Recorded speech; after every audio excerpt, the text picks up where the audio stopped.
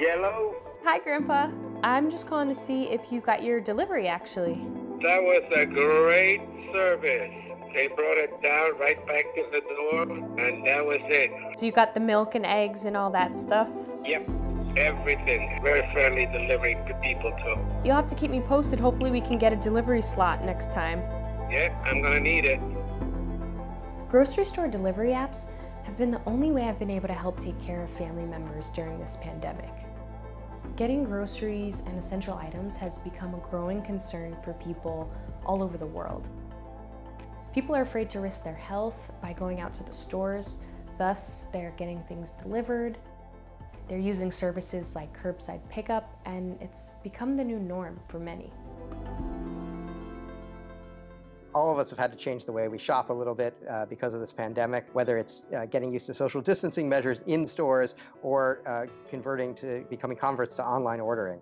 And the grocers have had to meet these new expectations, these new demands, and some of them are kind of struggling to keep up with what's been a huge spike in demand for online ordering, and also, people stockpiling, panic buying many more items than usual. So the impact on the grocery industry has been huge. I think people heard, a couple weeks ago, hey, go out, stock up for 2 weeks. You might be quarantined for 2 weeks, have enough supply. So we saw wholesale apps, Costco, BJ's, those hit their all-time highs, right?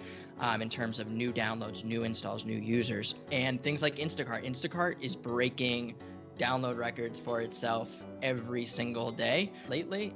And so it just keeps hitting a new all-time high. The same thing with Shipped, owned by Target, breaking records. These are the shirts that we wear while we're working now. There's been several ways that this has affected our day-to-day operations. The main focuses that we've been having lately are making sure that the social distancing guidelines are being followed. The challenges that the Shipped employees are facing right now is an overwhelming amount of orders that are being placed, and also an under-availability of products that the customers are wanting. So they're having to ask the customers while they're picking their orders out for an alternative to the actual product that they want in the first place. So the problem is simply that the existing online grocery services were not ever built or haven't been built for this kind of demand. If you look at online grocery penetration in the US prior to the coronavirus pandemic, it was at most about 4% of people who were shopping online for groceries. In the UK, where I live, it was better. It was twice that, but it's still only 8%. And now, according to some of the figures in the U.S., it's about it's more than 40% of the people who have been wanting to place online grocery orders during this time period, and some retailers have seen demand grow as much as 700%. There aren't enough delivery slots for people to obtain. While most employers are having to lay off their employees, Target and other big retailers are actually having to hire people to keep up with demand.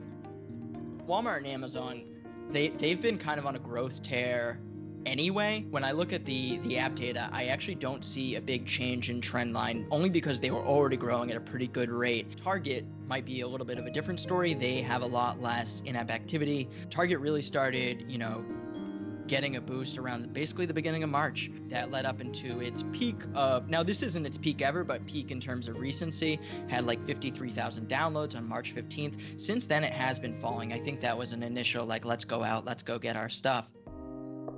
Now, there are a couple other things that have happened during the pandemic that may not last. So if you look at Ocado, for instance, their average order size before the pandemic was 50 items in an order. But during the pandemic, in part because people are panic buying, they're stockpiling, they've seen the average order size increase to 80 items per order. And they don't think that will last after the sort of pandemic passes. I think in the US, there's some opinion polling about how many people actually enjoy doing their weekly grocery shop. And it's only about 15% of people say that they really like going to the grocery store. So I think if people try online ordering and it works for them and they like it, they're probably going to continue doing it after this is over. The grocers are going to have to get used to meeting that online demand.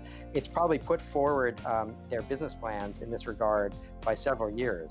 No one knows what to expect and where this is going to go. We still don't know where it's going to go completely. It beats having to go out there to, taking a trip to the supermarket and not finding what you need. Thanks a million again. Okay, no problem. Okay. All right. Bye-bye. Bye.